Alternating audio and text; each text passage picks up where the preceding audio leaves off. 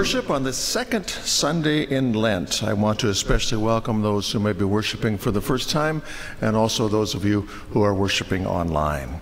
All are welcome, all gathered here or gathered online to join us for Holy Communion. There are additional instructions for that in the bulletins. You are invited downstairs after worship today for the second in a series of Lenten adult forums called Now is the Time, which is a study of the ELCA Declaration to People of African Descent.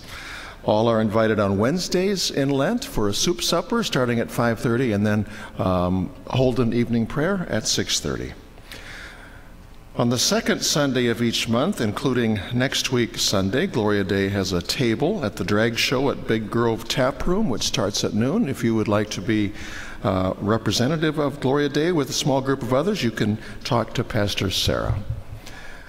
Marissa Colander has an announcement, and there she is.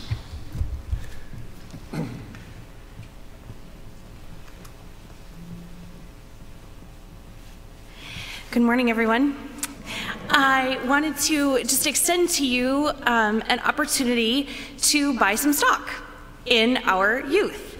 You may have noticed there are some colorful tags hanging on the windows there in the narthex and a table set up. There's also a little blurb that explains this a little bit more in your bulletin. But for the month of March, we will be hosting a stock sale table in the narthex and online that will help us build up a fund, essentially, that will help offset the cost to families of middle school and high school youth who want to participate in things like a Bible camp over the summer, or a mission trip, or next year is the National Youth Gathering.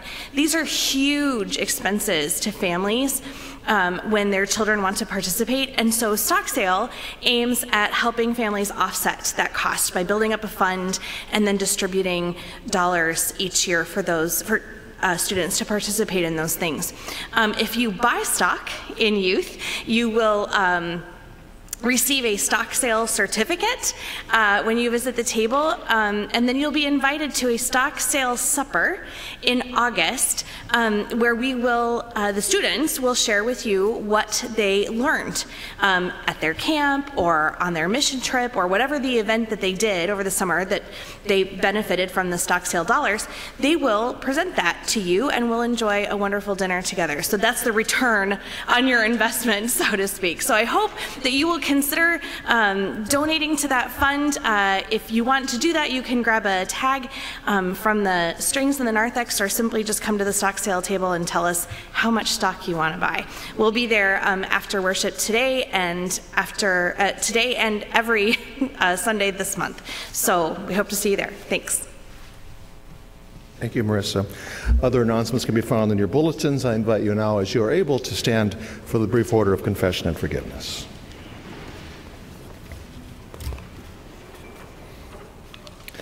Blessed be the Holy Trinity, one God who journeys with us these 40 days and sustains us with the gift of grace. Amen. Let's acknowledge before God and one another our need for repentance and God's mercy.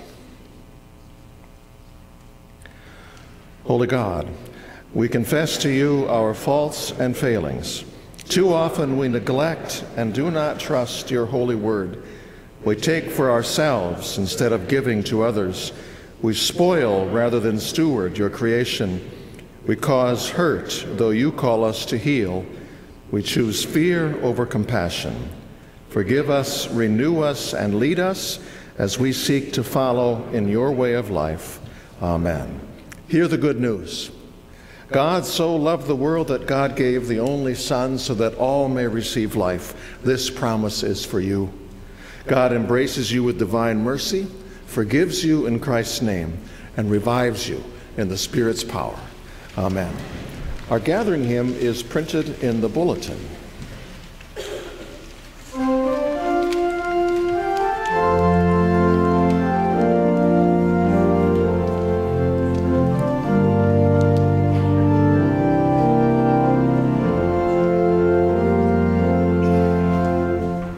As the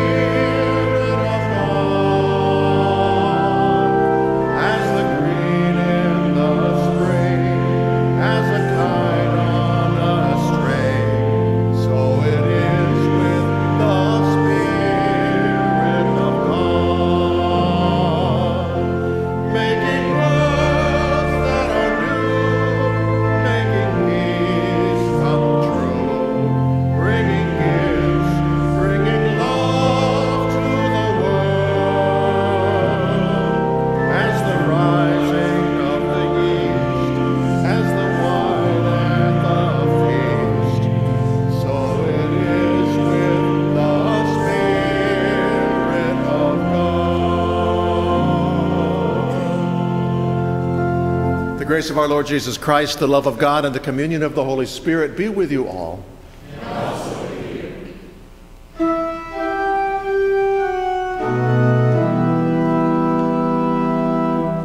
Have mercy on us, Lord, and hear our solemn prayer. We come to hear your living word. It saves us from despair. Have mercy on us, Christ, and wash away our sin. Pour out your grace and make us whole, that new life may begin. Have mercy on us, Lord. Make sin and shame depart. Renew us with your saving power. Create in us new hearts. The Lord be with you. Let us pray.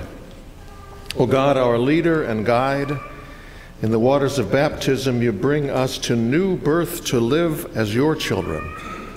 Strengthen our faith in your promises, that by your Spirit we may lift up our life to all the world, through your Son, Jesus Christ, our Savior and Lord, who lives and reigns with you and the Holy Spirit, one God, now and forever. Amen. You may be seated.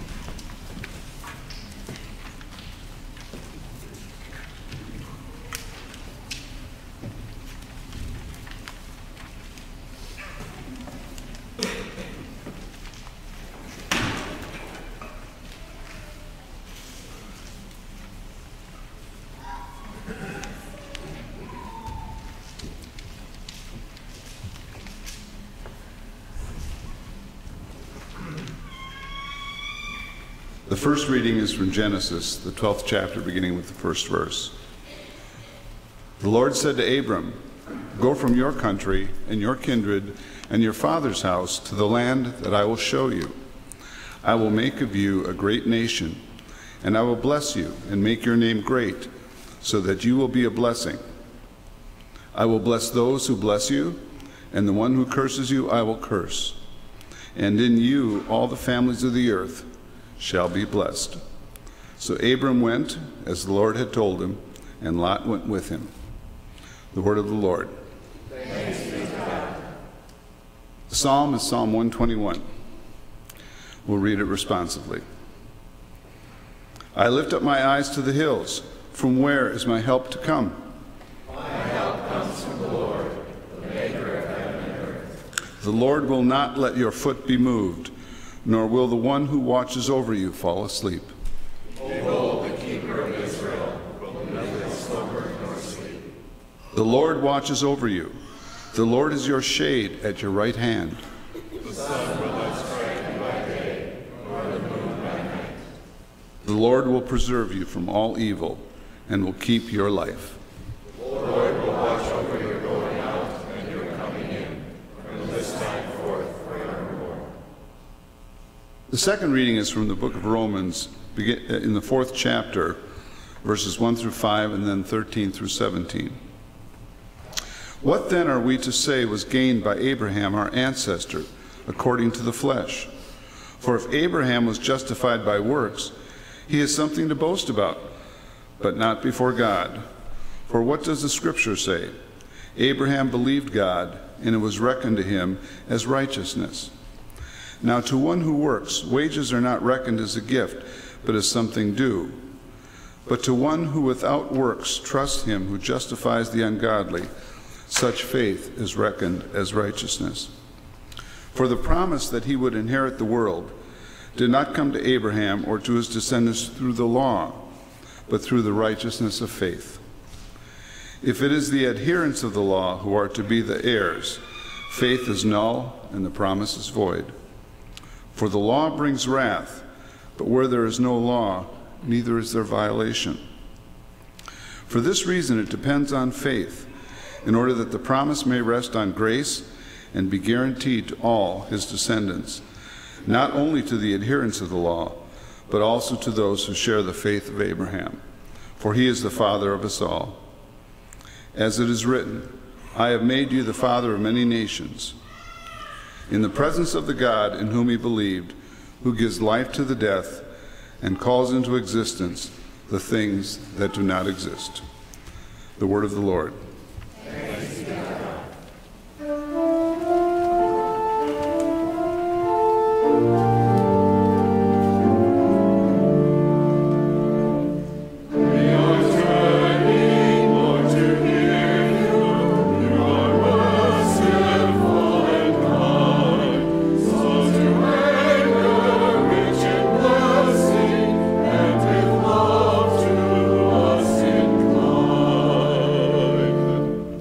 Gospel according to John, chapter 3. Now there was a Pharisee named Nicodemus, a leader of the Jews. He came to Jesus by night and said to him, Rabbi, we know that you are a teacher who has come from God, for no one can do these signs that you do apart from the presence of God. Jesus answered him, Very truly I tell you, no one can see the kingdom of God without being born from above. Nicodemus said to him, How can anyone be born after having grown old? Can one enter the second time into the mother's womb and be born? Jesus answered, Very truly I tell you, no one can enter the kingdom of God without being born of water and spirit. What is born of the flesh is flesh, and what is born of the spirit is spirit. Do not be astonished that I say to you, you must be born from above. The wind blows where it chooses, and you hear the sound of it, but you don't know where it comes from or where it goes. So it is with everyone who is born of the Spirit. Nicodemus said to him, How can these things be? Jesus answered him, Are you a teacher of Israel, and yet you do not understand these things? Very truly, I tell you, we speak of what we know and testify to what we've seen, yet you do not receive our testimony. If I have told you about earthly things and you do not believe, how can you believe if I tell you about heavenly things? No one has ascended into heaven except the one who descended from heaven, the Son of Man. And just as Moses lifted up the serpent in the wilderness, so must the Son of Man be lifted up, that whoever believes in him may have eternal life. For God so loved the world that he gave his only Son, so that everyone who believes in him may not perish, but have eternal life. Indeed, God did not send the Son into the world to condemn the world, but in order that the world might be saved through him. The Gospel of the Lord.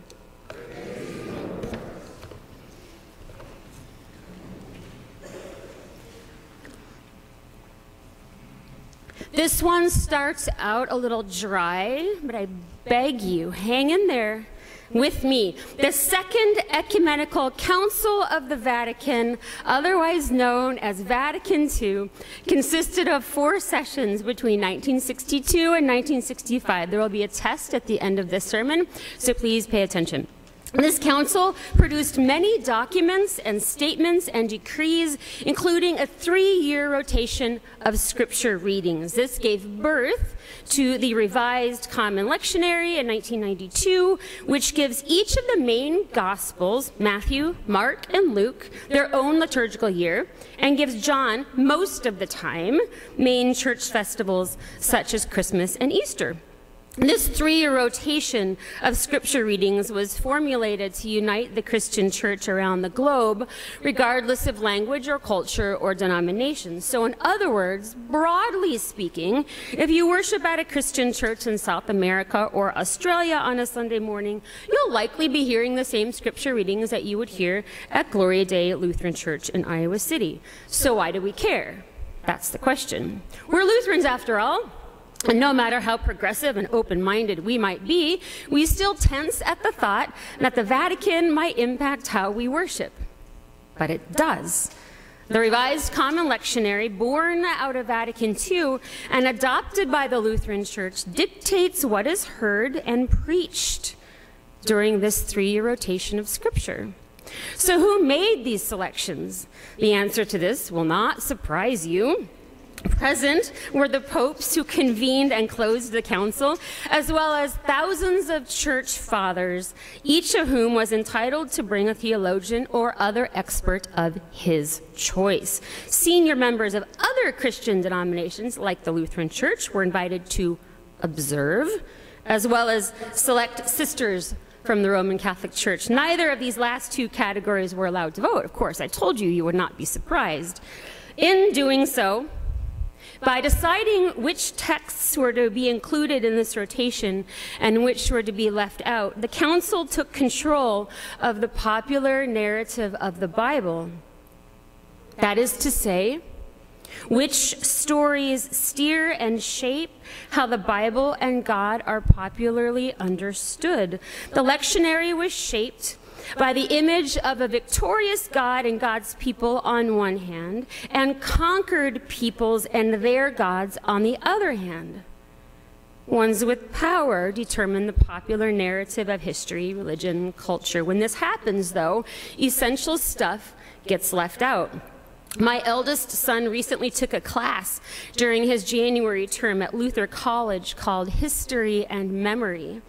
The class engaged the question, who gets to decide how history is recorded?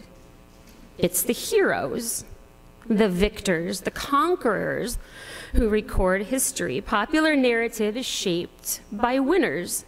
As a result, we are subconsciously trained to look for heroes and villains, assigning races, colors, genders, and sexual orientations to each.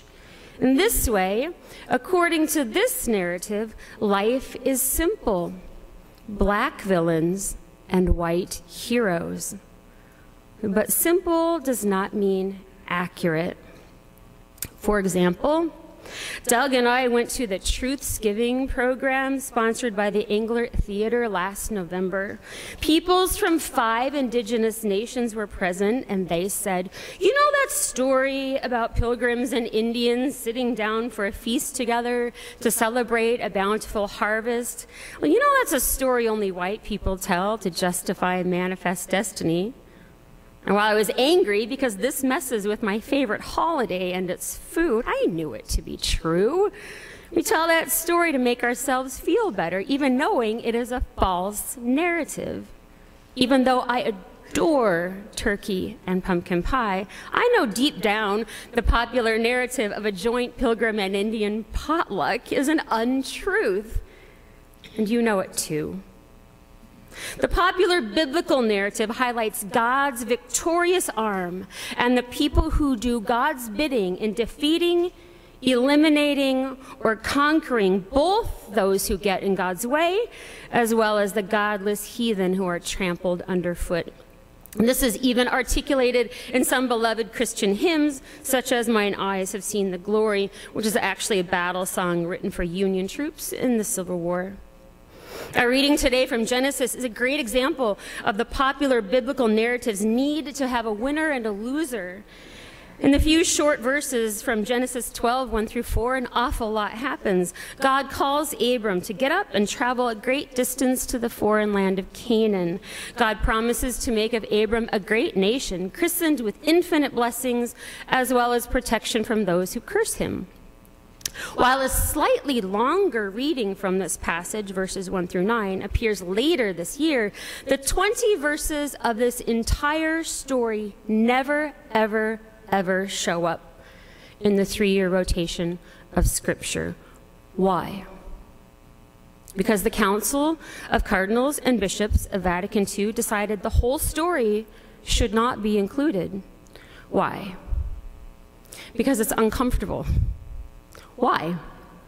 Because in the full story, Abram, to whom God establishes the eternal covenant to be the God of Abram's descendants, the children of Israel, passes off his wife Sarai as his sister in order to spare his own life, delivering her into the hands of Pharaoh to use as his plaything, and she never even gets to say a word.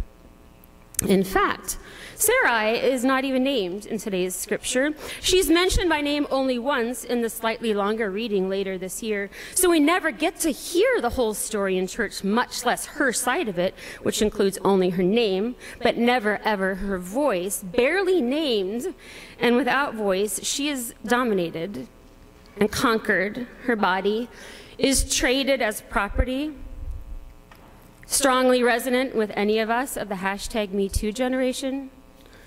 The sacrifice of her body and her role in fulfilling the promise God made to Abram are an afterthought. Her identity usually couched in what she lacks. She is barren.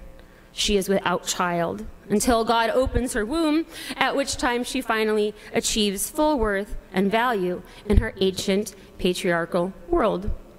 In fact, Sarai doesn't even speak a single word until 4 long chapters later, when in her desperation to conceive, she begs her slave Hagar to bear a child for her. When Hagar conceives, she resents Sarai, and when Sarai begs Abram for help, he tells her, "You know, that's your problem, not mine." Sarai's popular narrative is told through the lens of patriarchs with power, making her little else than a necessary accessory to Abram, and merely the means through which God's promises are fulfilled. In other words, while Abram gets the accolades of being faithful and righteous, even though he makes mistakes, Sarai is valued only when her uterus functions. Abram is the father of many nations, and Sarai, well, she's his trusty sidekick with working ovaries, a baby machine. According to the popular biblical narrative's necessity that there be a winner and a loser, Sarai is not the only one who gets the short end of the stick. God commands Abram to go to the land of Canaan, promising Abram that he will inhabit that land, which is already inhabited by Canaanites. This makes us North Americans squirm, at least it should, because we have also participated in a history of inhabiting a land that was already occupied. The Israelites' dream is about to become the Canaanites' nightmare, according to popular biblical narrative. The narrative emphasizes God's promise that Canaan's inhabitants will not only become slaves, but they will actually be totally destroyed. While historical scholars have shown that it is highly likely that the Israelites moved into Canaan and assimilated into their culture peaceably, the popular narrative needs a hero and a villain, a victor and a victim. And so certain verses are chosen, painting the gruesome picture of the blood of the slaughtered Canaanites soaking the ground as God looses God's terrible swift sword upon them. Here's where all of this is going. Must there be a winner and a loser, a conqueror and a victim, a hero and a villain? Must we cherry pick certain verses and stories to paint the image of God as war chief, the chosen and righteous receiving blessing and the rejected and trampled receiving damnation? Is this really what we profess and confess as Christians? Some would say yes. In fact, those that say yes are shrill and noisy these days, spewing a false winner-takes-all theology and feeding into the popular narrative that God loves winners and hates losers, which is in fact diametrically opposed to who God is. Over and over again, God sides with the disenfranchised, the poor, the vulnerable. The toxic civil religion that claims that God is on the side only of white, wealthy, heterosexual, powerful people, and opposed to other races, orientations, identities, ideologies, and religions is not only problematic, it's poisonous and decidedly un-Christian. After all, if we're to be brutally honest, how can we condemn World War II Germany's Lebensraum or Putin's atrocious invasion of Ukraine without first acknowledging our own country's bloody manifest destiny, knowing that this church and all of our homes are built on stolen land? How can we claim to be one nation under God while failing to celebrate all people as children of a spectacularly diverse God?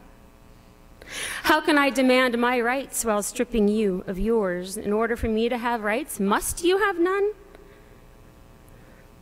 Does my having a voice mean you have no voice? Does my presence mean that you are erased? Must my truth cancel yours? In order for me to fully live, must I kill you? Must it threaten church patriarchy to celebrate an equally strong matriarchy? Must it be so black and white? To insist on black and white, finally, is to embrace hypocrisy. These popular narratives thrive either because they are created by those who will do anything to keep their power, or by those who will compromise anything to get power, and cherry-picking verses from the Bible only feeds into that. But in the end, God is the God of the powerless as well as the powerful.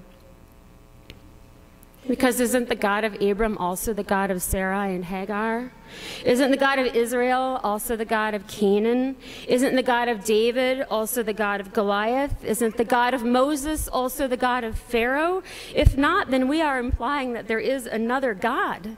And yet we confess that there are not two gods but one. We confess that there is one God, creator of all people, all things seen and unseen. The question to ponder today is this: In matters of faith, must there be winners and losers? Must life and all that it contains, politics and religion and relationships, must it all depend on heroes and villains? The world says yes, but the Christian must say no. The world demands black and white, but Christians live in the gray, where it's messy, where grace abounds.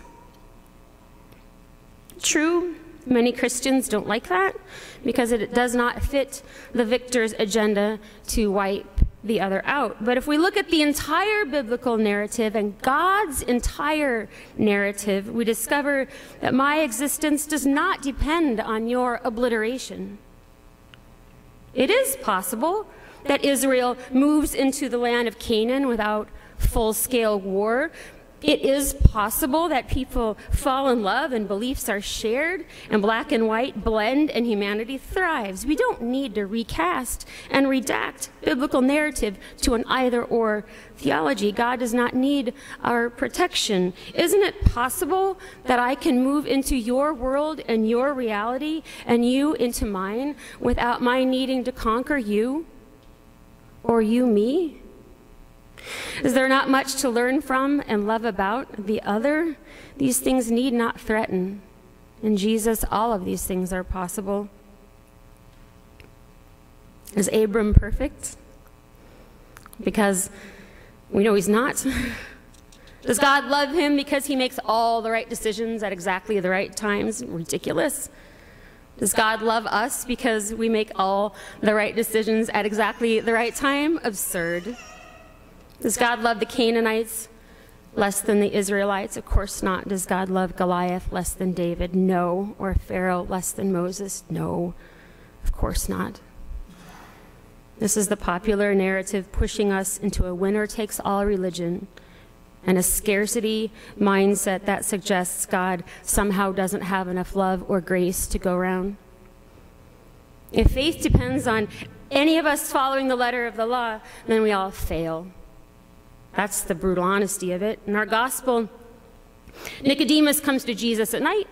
They have a very honest conversation. I feel that's when I most often come to Jesus, truthfully, in my restless dreams or abrupt awakenings, thinking of people that I have failed or mistakes that I have made, harm that I have participated in, words and action that I regret.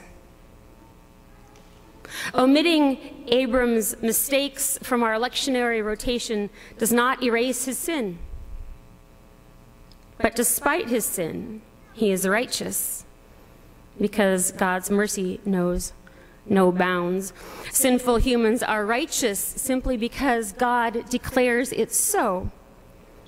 God is in loving relationship with us, even when we don't want to be in relationship with God. I'm a mom. I know what it's like to love a little child who's swinging at me, a child who I know would kill me if they had better control of their fine motor skills. I know what it means to love a child, not because they deserve it, but because they're mine. This is what grace is. This is God's narrative. There's great freedom in this. Once we've been liberated from the winner-takes-all popular biblical narrative that God loves and blesses me because of my skin color or good looks or heterosexuality or wealth, and you are less loved and less blessed because you are poor or gay or have brown skin or call God by another name. Once we reject this false narrative of Christianity, we find astonishing freedom in Christ. Freedom for both winners and losers, for heroes and villains, freedom from oppression and freedom from oppressing. Freedom from being used as someone's plaything, and freedom from using others as my plaything. Freedom from being conquered, and freedom from conquering others. Freedom from being crushed, and freedom from crushing others. We cannot mistake human popular narrative for God's narrative.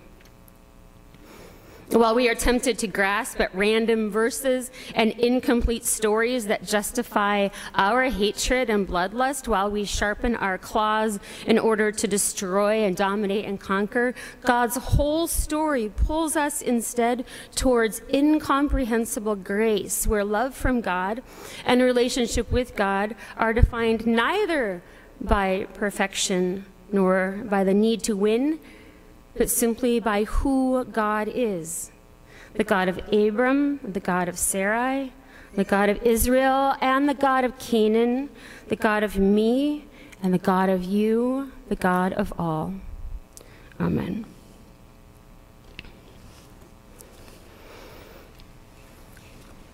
Our next hymn is number 598, For by Grace You Have Been Saved. Please rise.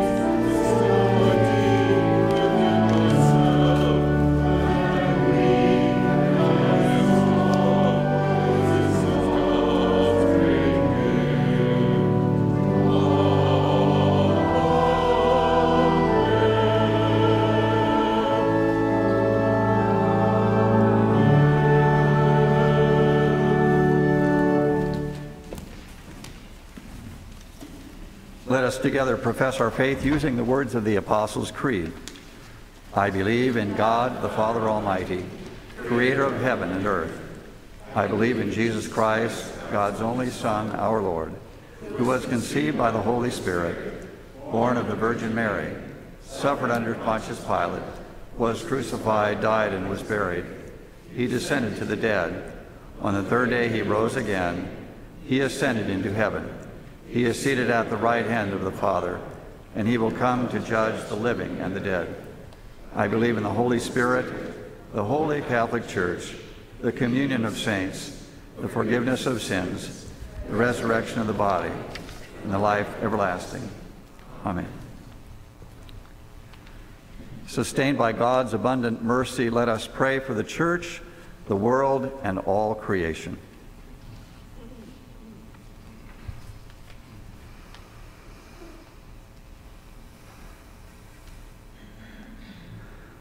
O God, you so love your church. Raise up leaders who care for your people. Bless lay theologians, seminary and college professors, and all who are called to the ministry of teaching, that they form and inspire us for the work of the gospel. Merciful God,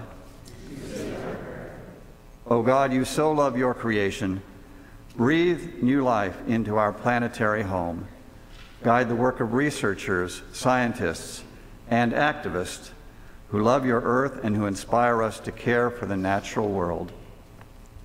Merciful God, O God, you so love the world.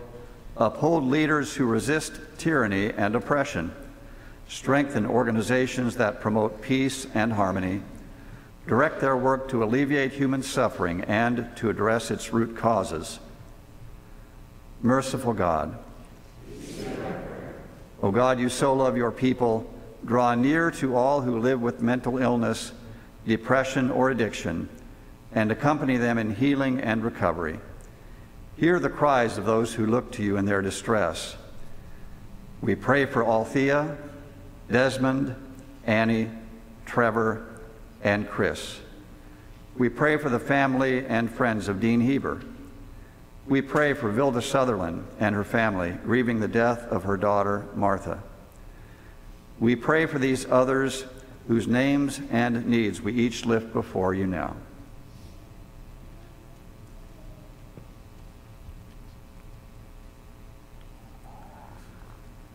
Merciful God, O God, you so love your children. Bless the young in our midst and delight us with their joy, wonder, and curiosity. Revive our ministries with children and youth and equip us all for faithful discipleship. Merciful God, O God, you so love your saints. As our ancestors in the faith have been a blessing to us, so inspire us by their example of holy living to be a blessing to those who come after us.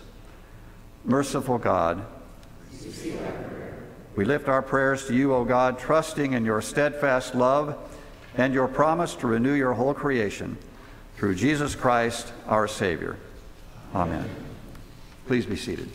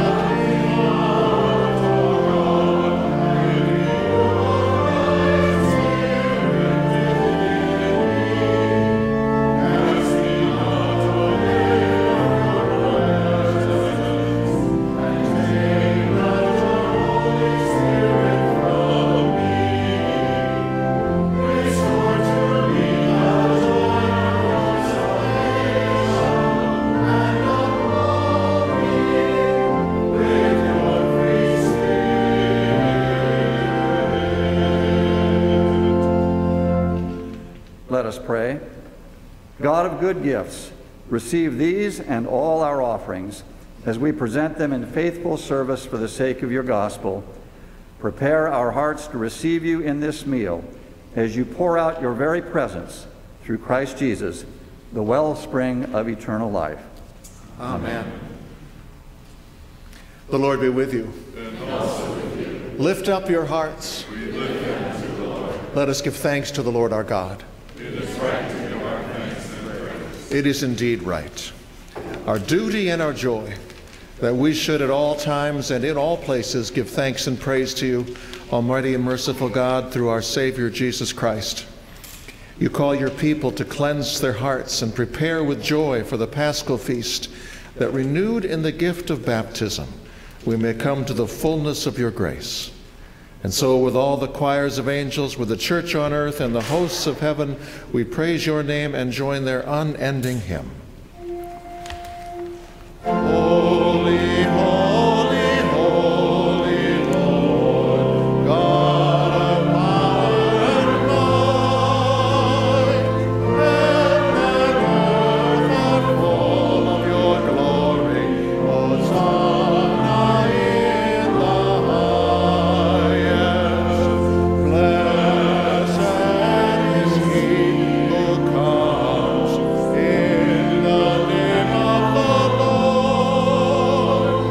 Hosanna in the highest. Hosanna in the highest. In the night in which he was betrayed, our Lord Jesus took bread and gave thanks. He broke it and gave it to his disciples, saying, "Take and eat. This is my body given for you. Do this for the remembrance of me."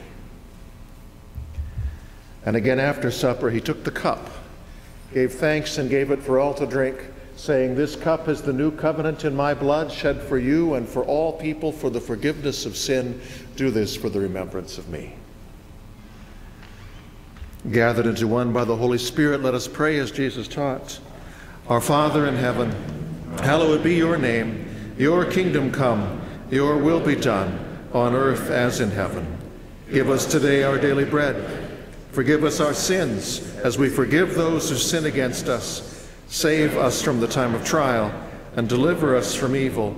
For the kingdom, the power, and the glory are yours, now and forever. Amen. Come and receive Jesus, our strength in the wilderness. Thanks be to God. Please be seated. We begin with those of you who are communing with the prepackaged elements in your pews, and also those of you who are joining us at home. If you would take the bread at this time. The body of Christ given for you. The blood of Christ shed for you.